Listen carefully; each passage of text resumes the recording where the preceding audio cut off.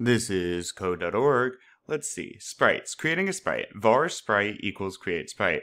Creates a new sprite and assigns it to a variable. Yes, the variable is the word sprite here. And then what's being created is, well, it will be a location of a box. You'll see. The default name is sprite, so you'll want to change that to something meaningful. Drawing sprites. Sprites only appear on screen when you draw them there. Calling draw sprites will draw all of your created sprites on the screen. Do this. This program includes a comment that let you know where to place code, but otherwise is blank. Your program should look like the image on the right.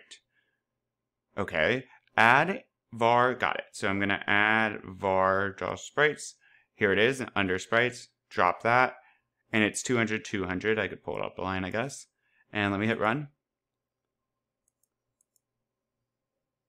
What's happening? Well, they just said we have to be using draw sprite. So I made this sprite, but I'm not drawing it. So now let me drag this out and boom.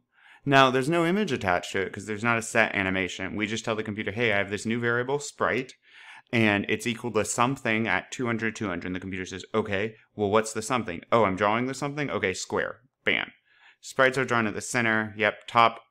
Not the top left corner. So 200, 200 is dead center. Cool. Onward.